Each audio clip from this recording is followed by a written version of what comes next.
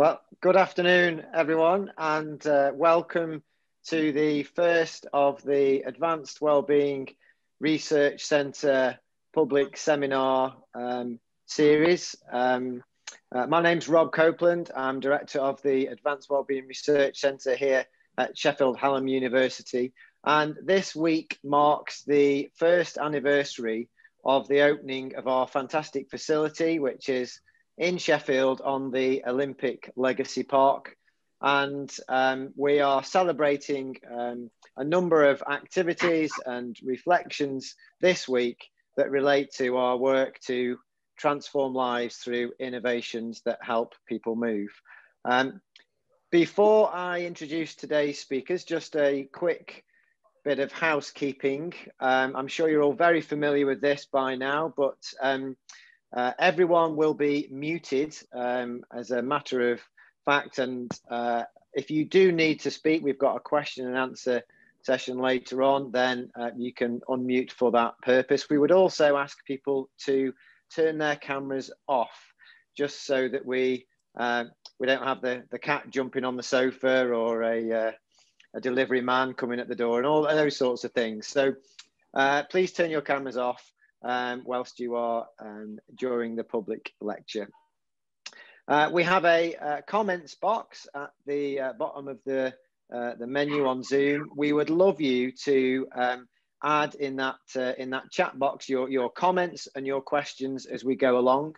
We do have some time at the end for Q&A, and we'll be picking out some of those questions during that Q&A. The session is also being recorded and will be available on the AWRC YouTube channel, and we will share that in due course once it's live. And then the final bit of housekeeping, the public seminar series will run every couple of months. So please keep an eye on the AWRC website for updates on that and content for future sessions. So back to today, and we are delighted to welcome Parkrun to lead our first public seminar series. I'm sure they need no introduction, but Parkrun organise free, weekly, timed 5-kilometre events in parks across the world.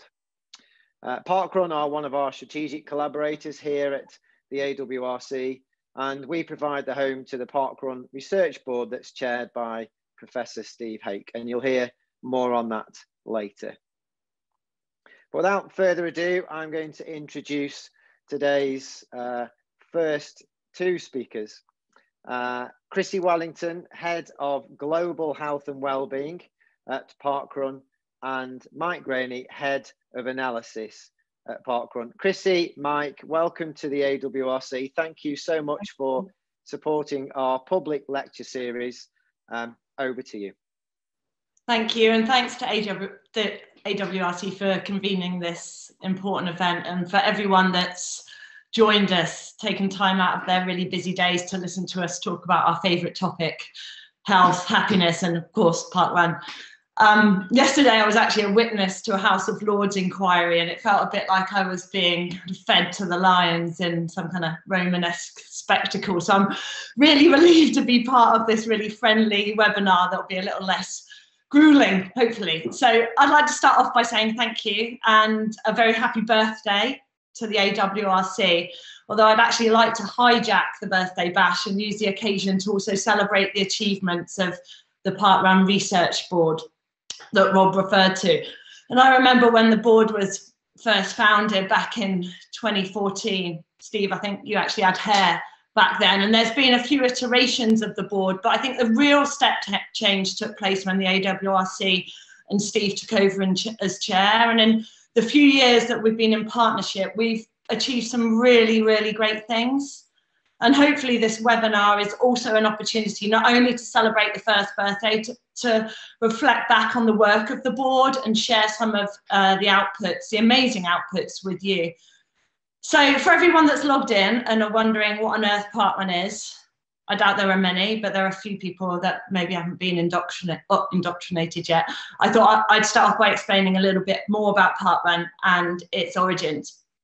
So It all started one dreary day in October in 2004 in Bushy Park in London.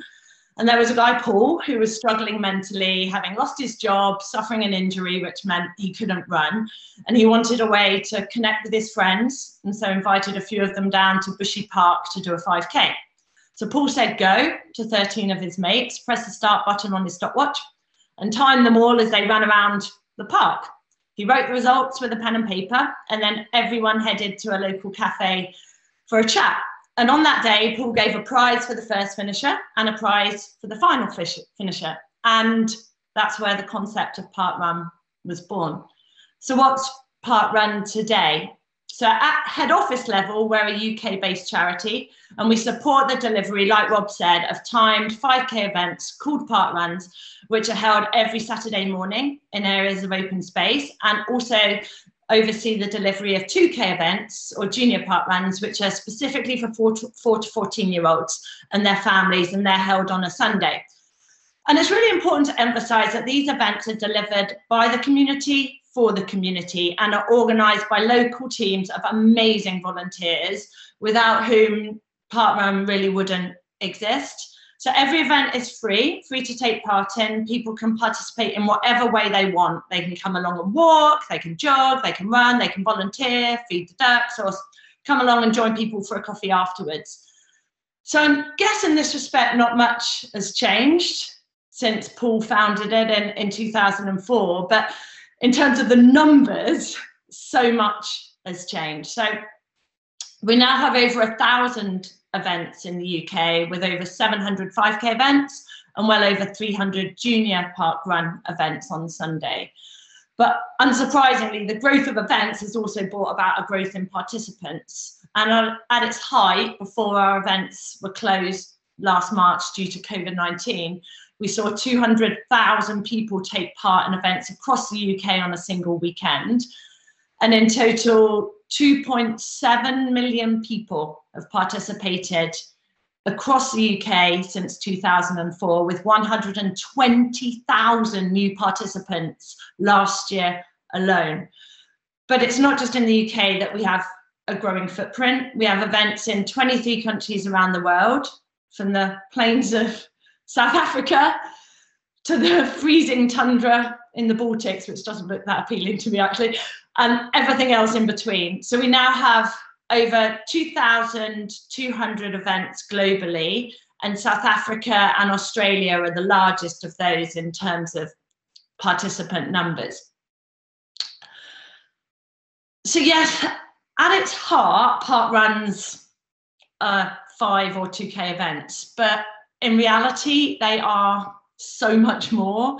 They're a, how do I put it? They're a social opportunity, a chance to connect with others and with nature, a chance to build friendships, to move in the open air, to increase self-confidence and self-esteem and agency, to learn new skills. So essentially in parkrun, we have this amazing model for personal self-care and a means of tackling the root causes of ill health and all of the inequalities. And we can do this at scale and, importantly, at very, very low cost. And we've been really pleased to hear parkrun described as the most significant public health initiative of the 21st century. And given the impact that we have on health and well-being, it's no surprise that we changed our mission in 2015, 2016 from having a parkrun in every community that wanted one to creating a healthier and happier planet. And really, we're only beginning to scratch the surface in terms of understanding our footprint and the changes we can make, the real life changes we can make to people and communities through parkrun. And generating that insight is really the work of one of my teammates, Mike Graney, who I'd like to hand over now to explain a little bit more about the wealth of data that we have, that we collect, and importantly, how we use that data. Thank you, Chrissy. So Chrissy's mentioned some pretty impressive numbers there. but also it's the mission to create a healthier and happier planet is the thing that really, really drives us. And measuring our progress towards that is a major part of my job as head of analysis for Parkrun globally. And a big part of this task is tracking who participates and who doesn't participate at Parkrun. And a key source of information for working this out is gathered every time somebody registers with Parkrun and prints out their barcode. So here's my old dog-eared barcode there from 10 years ago, very nicely laminated. It's lasted pretty well. And so from this, we know people's age, their gender, we know their location from their postcode information, and very importantly, the activity level in the 4 weeks prior to when they registered to Parkrun. So then every time someone participates as a walker, a runner, or a volunteer, we capture and we report on this. But also we're really interested in who does not participate at Parkrun. And we know that certain groups, including females, those least active at the point of registration, and also younger registrants, so under 35 and particularly under 25-year-olds, are less likely to make that jump from registering with Parkrun to coming along and completing their first Parkrun. The really positive thing is, though, that once people from all groups come along to their first Parkrun and the first couple of Parkruns, the positive experience that they have means that the rate to which they return to Parkrun for a second occasion and a third and a fourth occasion is much more equal across the different groups.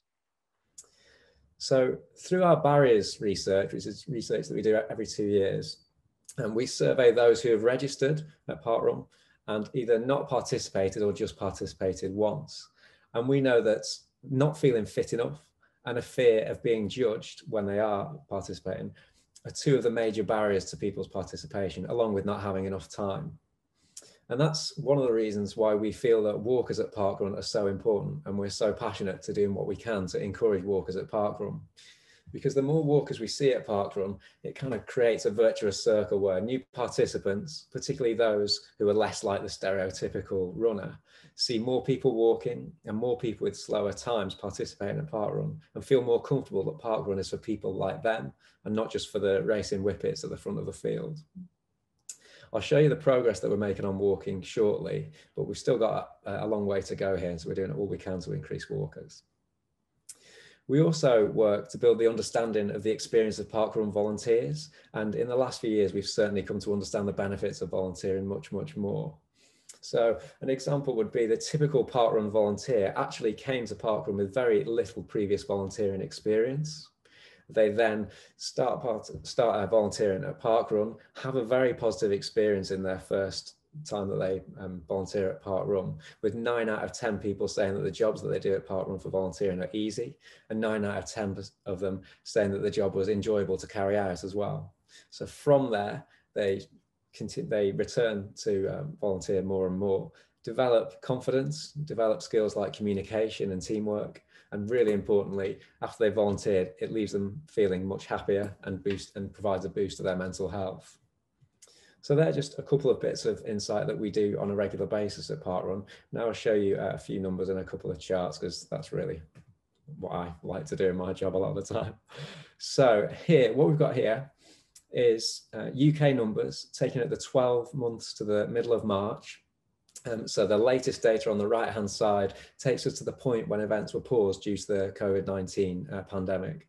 And so what we can see here is that in the 12 months to last March, well over 500,000 parkruns were completed in that year, by people who were active less than once per week in the month before they registered. So they're very much people who've come off the couch and are participating regularly at Parkrun. So consistent growth here, but we'd certainly like to continue to see this accelerate. As I mentioned, from the postcode information, we can see that those living in the most deprived quarter of areas in the UK were heading towards 1 million walks, jogs and runs per year in the UK. So we'd like to see the 1 million barrier smashed really quite soon on that. There's also been a clear increase in the numbers walking at 5K park runs. So you can see on the right-hand side of the chart here that over 150,000 walks at UK 5K events per year. And we define a walk in this instance as a finish time of 50 minutes or more. It just keeps it very straightforward in terms of the reporting. But more than just an increase in walking, we've seen a really significant and sustained increase in the overall finish times at Parkrun. So in 2005, the average parkrun finish time was 22 minutes and 17 seconds.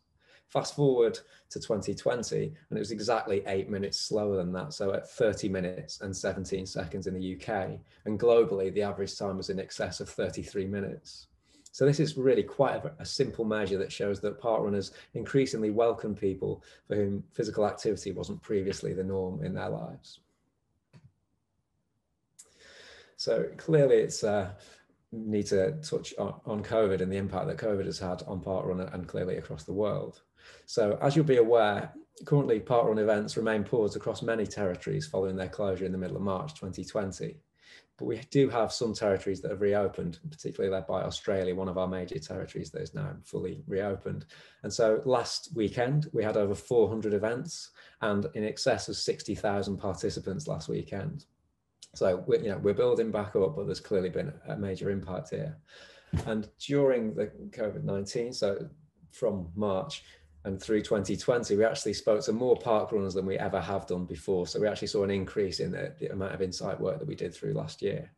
And that's really helped us understand the impact of the pandemic and the associated lockdown measures on parkrunners and on parkrun communities. So we ran research across our major territories, so UK, Ireland, South Africa, Australia. We also did some work in New Zealand. And two things became really clear through the research that we did last year.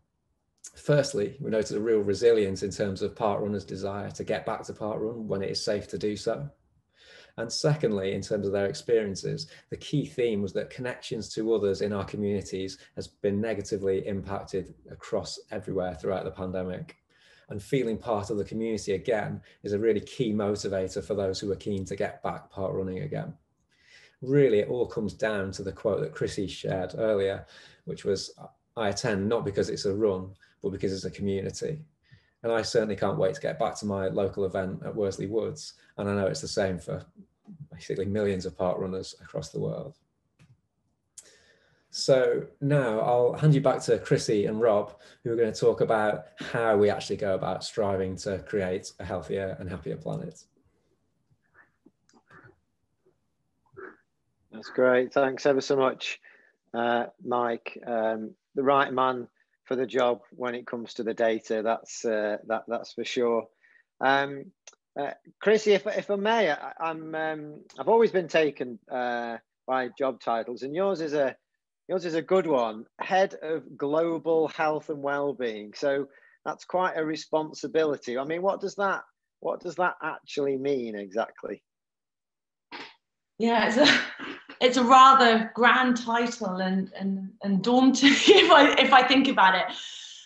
You know, if we take a step back, I think the whole organisation is dedicated to promoting health and well-being. So definitely not just me and not just my team that, you know, I'm so privileged to lead. Our day-to-day business is devoted to making the world healthier and happier. And if we simply stuck to delivering events in accordance with our model, then we'd achieve great things. But in terms of my role and my team's role, it's to look beyond what we can achieve through this single model and see if we can layer on additional impact. So focus on those who may benefit from parkrun who might ordinarily be excluded, those with chronic health conditions or disabilities, people from areas of social deprivation, Black and minority ethnic groups, women and girls, those in custody, and so forth. So this means looking at every area of our business and seeing how we can have an even bigger impact on health and well-being. So promoting social inclusion and reducing health and well-being inequalities. So first and foremost, my role is to lead a really experienced and passionate and committed team of people, of which Mike is one. And this is staff, but also ambassadors, and to make this happen. So without them, I really couldn't do a thing.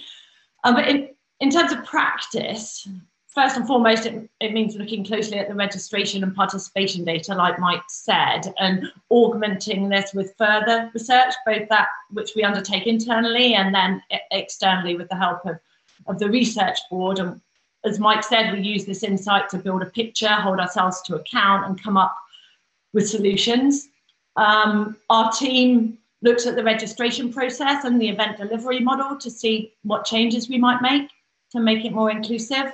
So for example, in 2017, we renamed Tail Runner, Tail Walker, and that was something that our team initiated, which was a seemingly minor change, but actually really, really significant in encouraging more people to walk at our events. We also kind of catalysed the change to our registration form in terms of gender. So we undertook an extensive consultation, and as a result of that added 2 more categories, which made it a lot more inclusive to those that didn't identify with the binary categories of male and female. The health and wellbeing team also worked closely with the comms team to make sure that our comms reflect our mission and better enable us to engage the target audience. And then on top of this, we lead on the more ring-fenced projects, which are often taken in collaboration with other organisations across the physical activity sector and also beyond. And they're also supported by a team of health and wellbeing ambassadors, outreach ambassadors, custodial estate ambassadors. So they enable us really to penetrate those communities and provide that local level knowledge and insight and expertise that we may not have within the core health and wellbeing team. So in a nutshell, I lead a fantastic team. Our work is wide ranging. I feel really privileged, really honoured to lead the team, and it's an incredible challenge and will continue to be so, especially, you know, in the wake of COVID. Yeah, sure. And you mentioned there a couple of the ways that you engage people from marginalised communities, and I know that you've done work with people in custody scenarios, in prisons, and also looking at working with the Royal College of GPs around social prescribing. I wonder if you could tell us a bit more about those projects. Yeah, great question, Rob. It's tempting for physical activity organisations often to work in a silo, and we realised that if we were to reach beyond our existing audiences, we needed to reach outside of the sector as well and collaborate across sectors. So whether, like you said, it's, you know, public health, justice, education. And so one example of that kind of cross-sectoral collaboration is the Parkrun Practice Initiative. We launched that in 2018 in collaboration with the Royal College of General Practitioners. And essentially, it's a social prescribing project which encourages GP practices to link with local parkrun events to become certified parkrun practices. So the practices themselves commit to signposting patients to parkrun, and importantly, also the staff take part themselves. But it wasn't an initiative that my team came up with. It wasn't imposed from the top down. It was actually the brainchild of clinicians who were already signposting patients to our events. And in fact, some practices were actually going a step further and setting up parkrun events themselves. So at the national level, RCGP and Parkrun HQ simply provided this framework to scale it up. And I have to say, it's been run on a real shoestring with no external support, no external investment. But I think this frugality has enabled us to be really creative, to prioritise, but I think most importantly to empower communities to take the lead, both the event teams and the clinicians. And it's been an incredible success.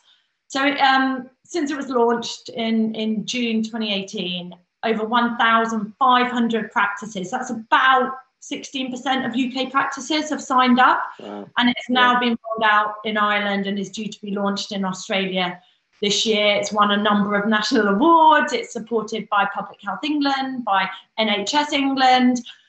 And like I said before, really provides a great example of this kind of cross-sectoral collaboration, which can be a win-win for all involved at the national level, the regional level, and very much at the local community level too. Yeah, and that spirit of co-production is it's at the heart of what we're trying to do at AWRC, and we've seen in your approach to parkrun how that is at the heart of sustainability, and that ownership and sense of control of the people that run it is so important to engaging and developing communities. And Mike showed his rather dog-eared laminated barcode earlier. I'm interested with the, there we go, the proliferation of technology that we have currently, whether you've ever been tempted to, you know, get the parkrun app and you know, sort of digitize the whole process, get rid of the queuing. What are your thoughts on that? Yeah, it's a really great question, Rob, and gets to the heart of what parkrun is about. And what we want to do at parkrun is change the narrative around activity and movement and what it means to be active and why people are active and why it's important. And the foundation for activity, sustained activity, and the foundation for health is community. It's rich, meaningful connections between people. And at every stage of our model of event delivery, we embed interaction. So at the start, as people are congregating, you know, during the event, we encourage groups to come together and interact. People are cheering at the sides, volunteers are interacting with each other. And then importantly, to your point about technology, during the finish funnel, they're handed a token, which slows people down, enables them to interact and communicate and talk to each other. And then that token is then scanned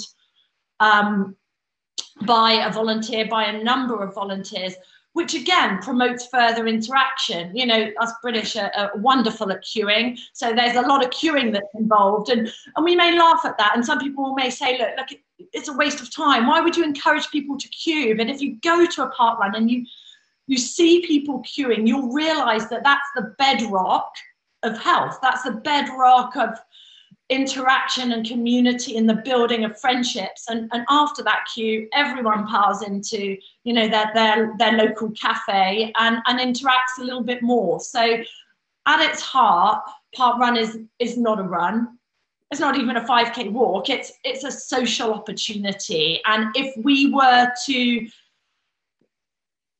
digitalize that or, you know, introduce timing chips, we don't believe it would change parkrun for the better. It would change parkrun for the worse, because it would remove everything that was special and everything that was important about parkrun.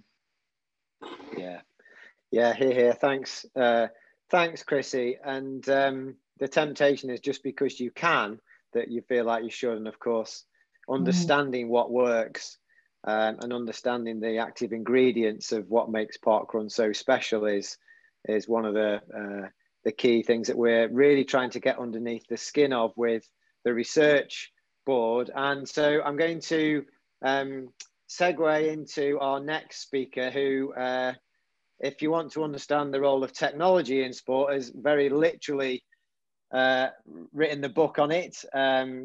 My colleague and Director of Engagement here at the AWRC, Professor Steve Hake. Steve chairs the Parkrun Research Board, can often be found with his head buried in a Parkrun data spreadsheet, and has some fascinating insights into understanding more about this global health and wellbeing program that is Parkrun. So Steve, thanks very much for joining us today. Over to you.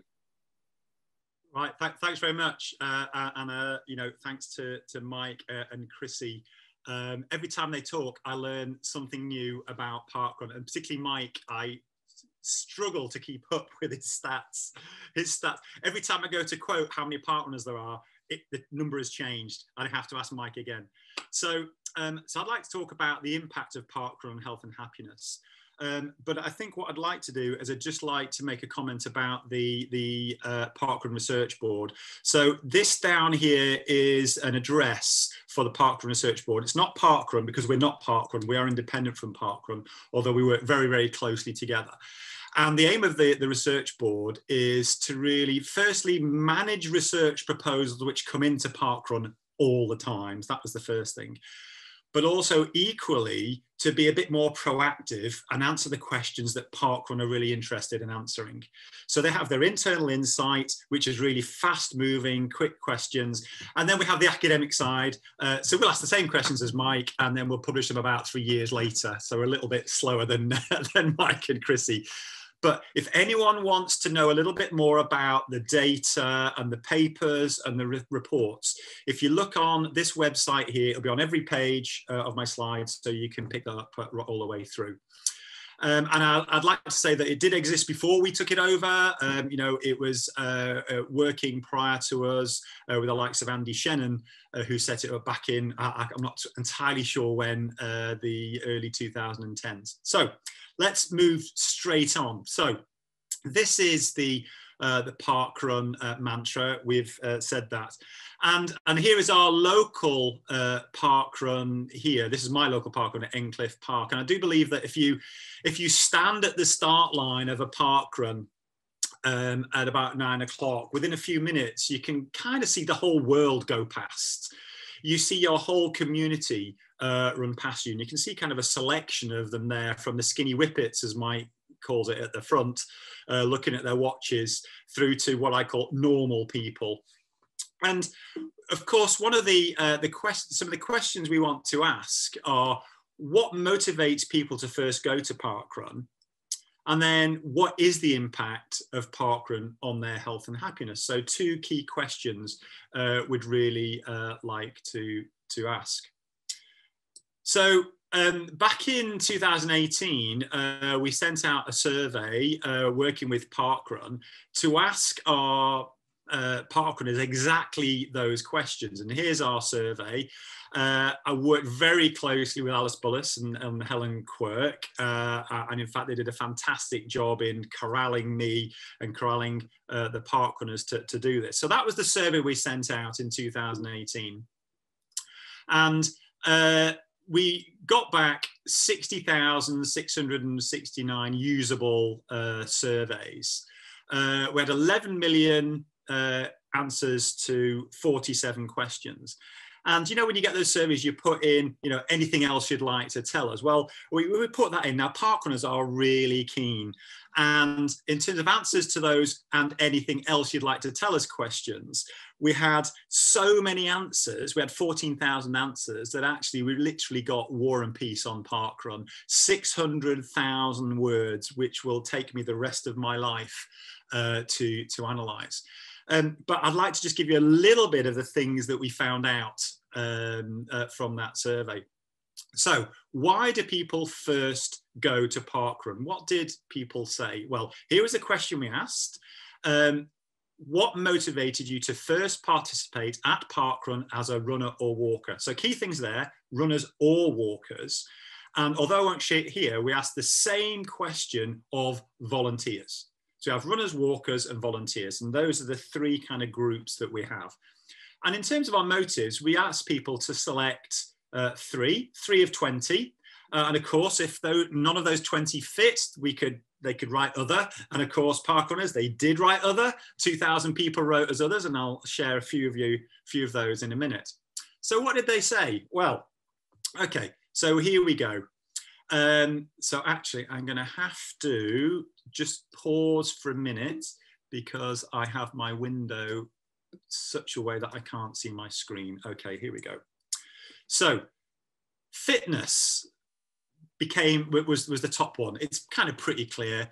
Fitness, physical health, sense of personal achievement, to get a recorded time for a 5K, weight management, my friends, family or colleagues wanted me to train for another event, and mental health. Interestingly, mental health was quite low on motives. So these are the reasons why people first went to parkrun, with fitness and physical health being those top ones, and sense of personal achievement coming next. Now let's split parkrunners up. Let's look at males, and we'll look at females. I'll say males and females because our answers were 16 plus. So we kind of got girls and women, boys and men. So when it comes to fitness, men are more interested than the average in fitness and women slightly less, but still, you know, over half put down fitness as the key thing here. In terms of physical health, men slightly more interested than women in physical health. In terms of sense of achievement, women more interested in that sense of personal achievement, of having done this parkrun. And then all the other questions are pretty similar between males and females. If we look at the deprived, so Mike mentioned that we have the lowest quarter of deprivation within our respondents here. Again, less interested in fitness, but more interested in physical health. And pretty similar answers going further down. What about inactives? Those who've done less than our 30 minutes of activity within a week, what we would call inactive people. Again, less interested in fitness, but much more interested in physical health. Interested in that sense of personal achievement. Interestingly, interested in getting a recorded time for a 5K. That goes with this sense of personal achievement. Can I do 5K? I'm inactive. Can I actually make it? And we get a lot of people doing Couch to 5K in preparation for that. Weight management is more important. And interestingly, not interested in another event and really less interested in mental health. So that was kind of interesting. So here we've got that crossover, people from deprived communities who are also inactive. These are people that really struggle to do physical activity because of all these things that are against them. And less interested in fitness, more interested in physical health, that sense of personal achievement that's probably the highest of any of the groups. Getting that recorded 5K time, can I do it?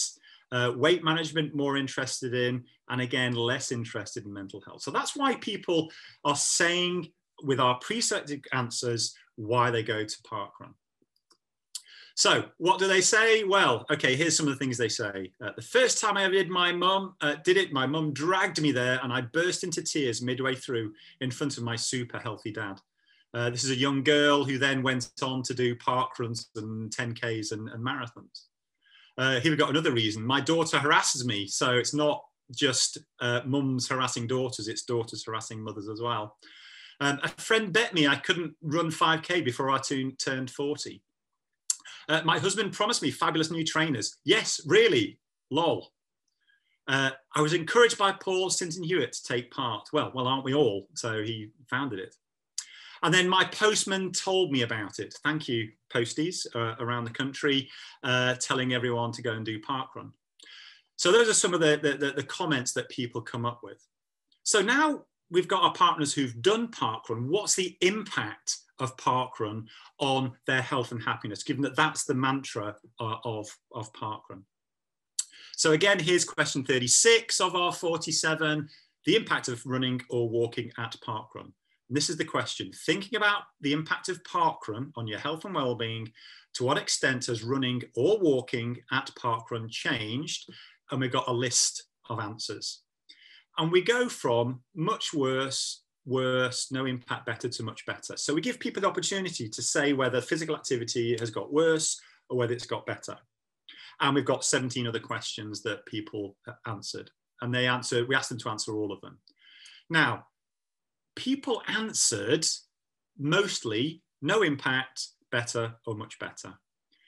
People who answered, there was only about less than 0.5% of people who answered much worse and worse. Now, of course, there's biases in the survey, and there's all sorts of caveats with that. But in terms of our respondents, it was either no impact, better, or much better. And what I'm going to talk about now is the proportions saying better and much better, because that's what I'm interested in the first instance. We'll come on to the worse, much worse in a later analysis.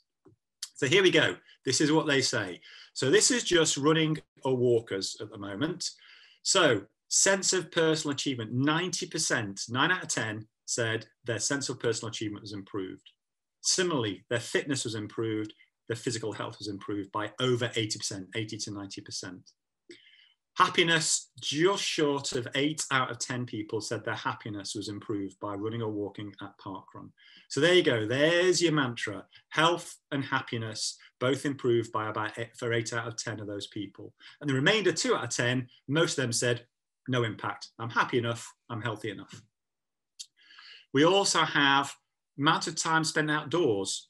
pretty much improved. Your enjoyment of competing, how much you feel part of a community.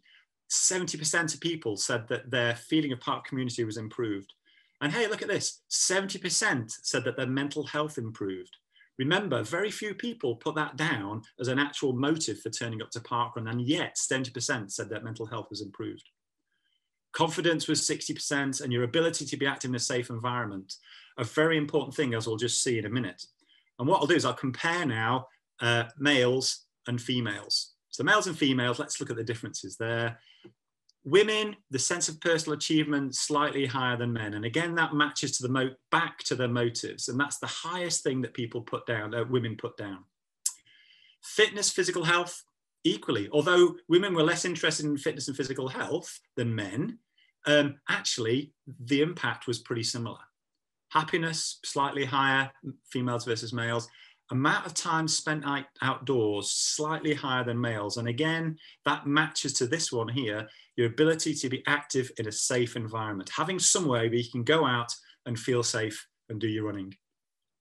A lot of the time, what women say, what females say, the impact is higher than that of males. How much you feel part of the community, the mental health impact, confidence, and so on. So we look at our other, quickly run through our other subgroups. So here's our inactives. Okay, key things to pull out there is sense of personal achievement, fitness and health, slightly higher than the average, amount of time spent outdoors, ability to be active in a safe environment, higher. If we look at our deprived communities and then our inactive and deprived communities, again, those who really struggle to do physical activity for many, many reasons of inequality. You've got sense of personal achievement as high as any others, but some of the things that jump out, this ability to spend time outdoors, that ability to be active in a safe environment. You know, some environments, it's just not particularly nice to go out running, and parkrun enables people to do that and improves their confidence. So there were just a few questions left over that I couldn't fit on that graph, so I've just added them on in here. And I think the key one I'd like to pull out here is this overall lifestyle choices, that certainly for those from the deprived communities who are inactive, seeing quite a large change, a large positive impact to their overall lifestyle choices. So parkrun is really do something great for our communities. I'd just like to just quickly mention volunteering. And okay, this red one here is our runners and walkers. You've seen that before. And the blue one is just the volunteers. And I'll just point out some differences.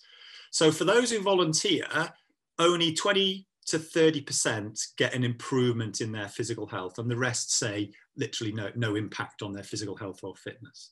But considering volunteer is not aimed at physical fitness, I think that's quite a success. On the other hand, what you see over here is feeling part of a community. Volunteers get a greater impact on that than runners or walkers, and the number of new people they meet, they get a greater impact of runners or walkers. And the rest that are left, you get about 85% of the benefits of running or walking. So volunteering really does impact on those people who take part. So I'll just leave you with a few comments. Do you know, I'm not going to read these because I break up a little bit every time I read these. So I'll let you read these yourself silently. And here we go.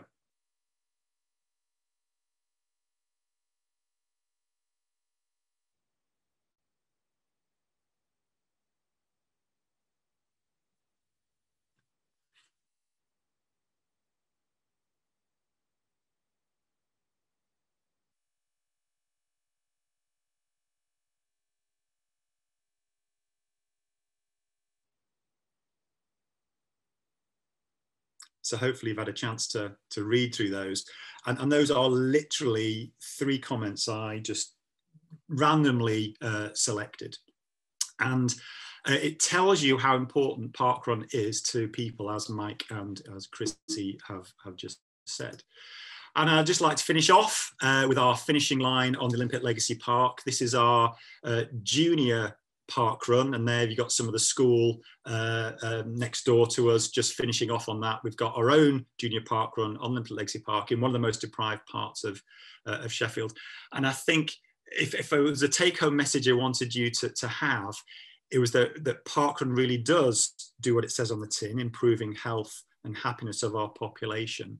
And it really is like a social event that just happens to have a run attached to it. Thank you.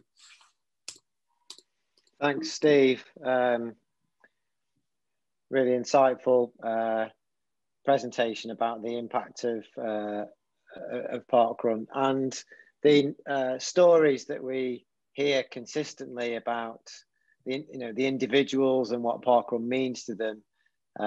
As you say, is incredibly important to get out there. And I've always been struck by a story that was in relation to one of the parkruns in the prison, where I think a mother who was outside and her son was in the prison felt like there was a sense of connection because of they were taking part in the same activity at the same time on a Saturday morning. And even though they weren't physically next to one another doing it, there was a real strong sense of connection. And so it really does bring people together across different communities and sectors. I've been tracking the chat we've got a bit of time for Q&A. So I'd encourage people on the webinar to use the chat function if you have any additional questions, but I've pulled a few out, and there's a general theme, Steve, perhaps if I could start with you with this, about the engagement in parkrun amongst disadvantaged communities, and whether that has changed over time and what we know about that journey.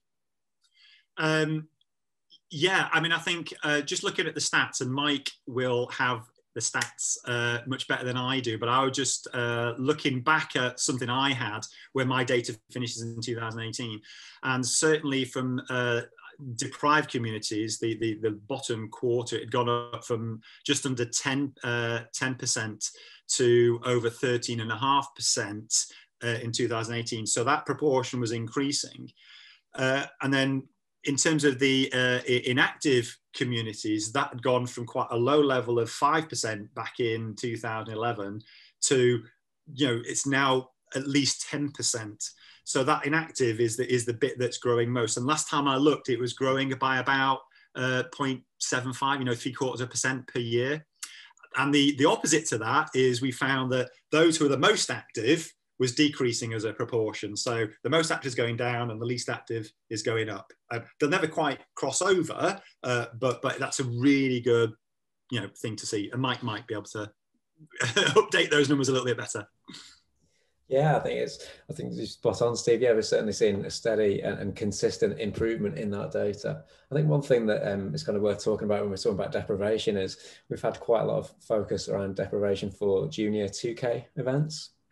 And we annually surveyed the participants and the parents of participants at junior 2K events. And one thing we see from a deprivation point of view, so one of the questions or sets of questions we asked is in terms of what's been the impact on the child. And generally we've seen a clear majority saying the child is now more active. They've got a better attitude towards physical activity.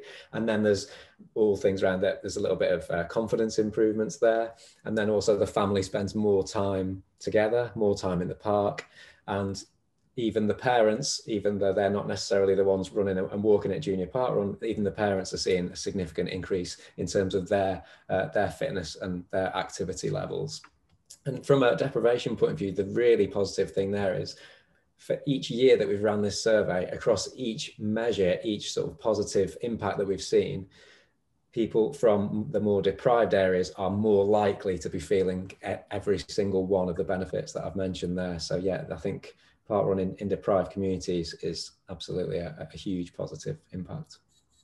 And actually, Mike, I just want to check this. One of the things that I've sensed in the data is that people who are previously inactive or from deprived communities get very passionate about parkrun, and it looks like once they've signed up to parkrun, they do more parkruns, more volunteering sessions, and so on. They get very, very emotionally attached to it. Do you see that? Yeah, I think that's true. I think it's the case. I mean, as I mentioned with the barriers work before, there are challenges in going from that registration point to the first parkrun. But then, yeah, once people are there, I think people become parkrunners, become evangelical about everything, like everybody you've heard from on this call today. Yeah. Great, thanks for that. And there's a couple of related questions in the chat. One specifically from Gareth Snelson, who identifies within Milton Keynes in his population that are there any plans to engage with Black, Asian and ethnic minorities specifically? And are there examples perhaps of strategies of where that's worked well across the parkrun? I don't mind who perhaps has a go at that. Chrissy, do you want to? Well, certainly from the data, I mean, it is true. So, you know, the BAME community is not well represented in parkrun. You know, it's less than 10%. It's kind of, you know, I don't know in parkrun participants, but in our survey, it was not well represented. As for the things we can do about that, well, you know, I'm going to bounce that one over to Mike and Chrissy, because that is a tough one. Yeah, it's a great question, and one that's obviously, you know, incredibly topical and incredibly important. I think it's really important for us to recognise that change takes time.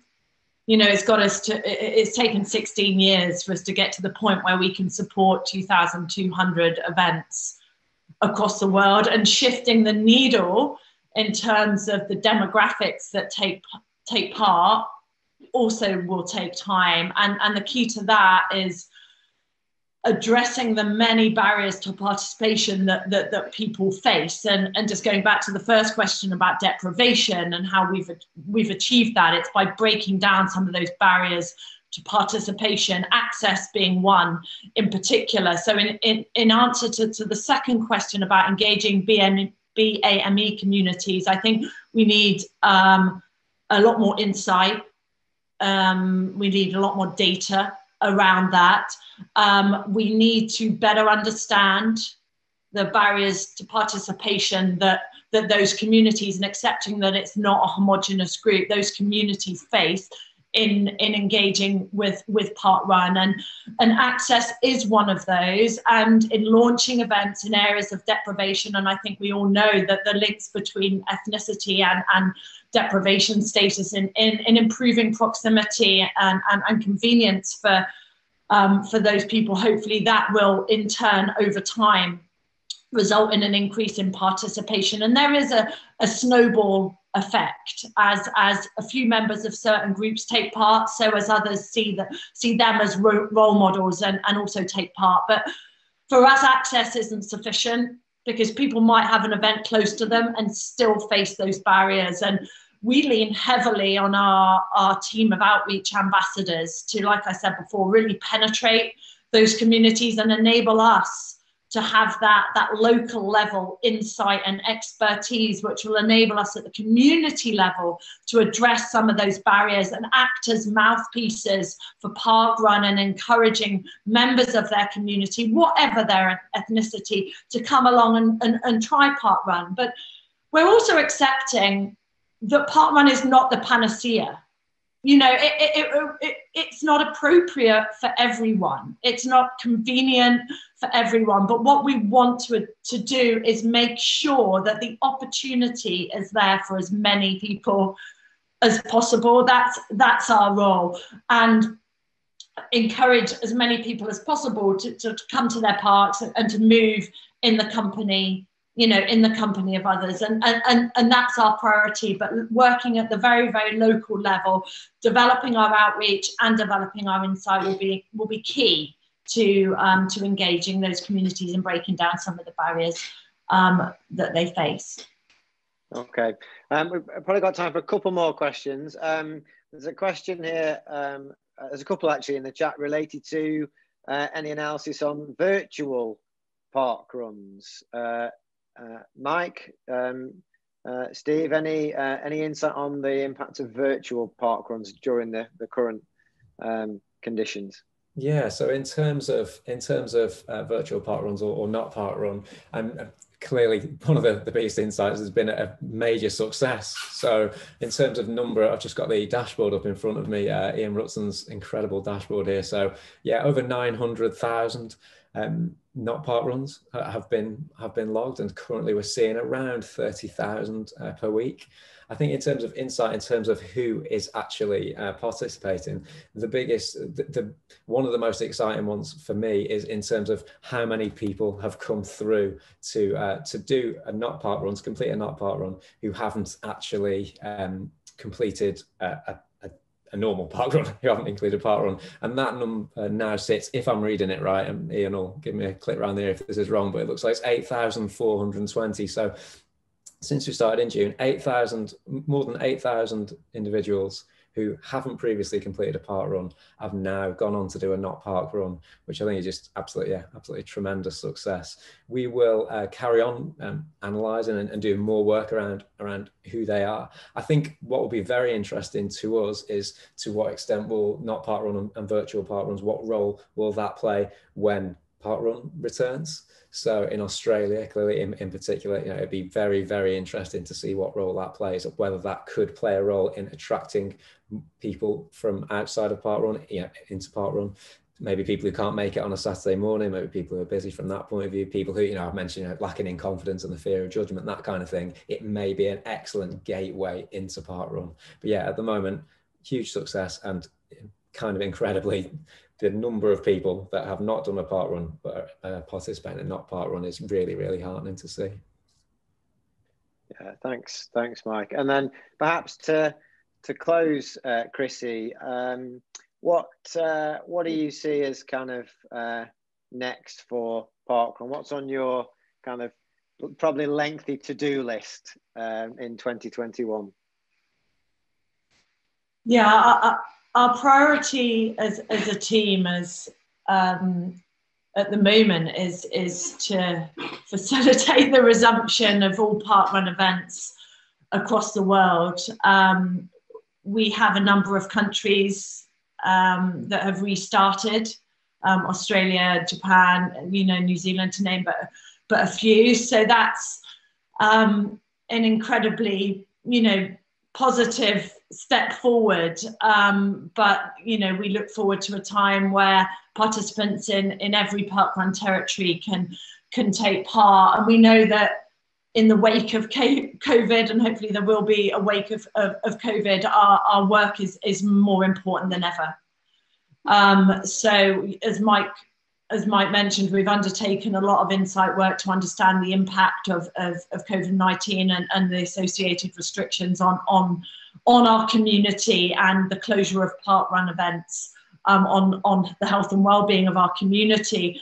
And we know that feeling of disconnect and the struggles that people are having with mental health is deep and profound, and we have our work cut out for us, as you implied, in terms of addressing some of these even more deeply entrenched problems that are going to face us in the UK, but globally as well. So I think coming out of COVID, we need to build a picture of what people's health and well-being has looked like, and kickstart our efforts with energy and enthusiasm and passion to engage those that would benefit most from parkrun. So that's really the priority going forward. It's going to be an incredible challenge, but like I said before, so fortunate to